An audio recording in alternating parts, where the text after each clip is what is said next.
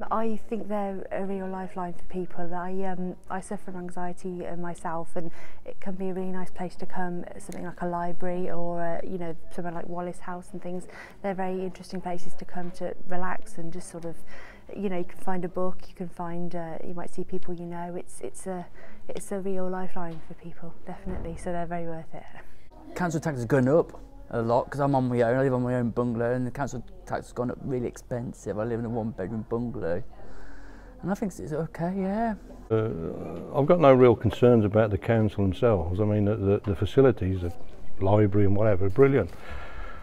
My great concern at the moment is road safety.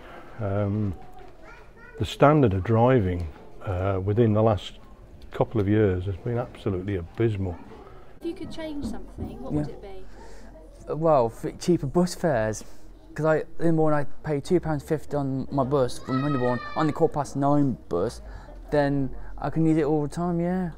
I would just say possibly maybe a bit more what the council could do for people with social care, maybe sometimes, you know, obviously they have non-council sort of private groups, but maybe for some elderly people who can't always get out, and you know, for some people suffering from mental health issues as well, there might be something they could maybe do a little bit more of council for them, but that would be it.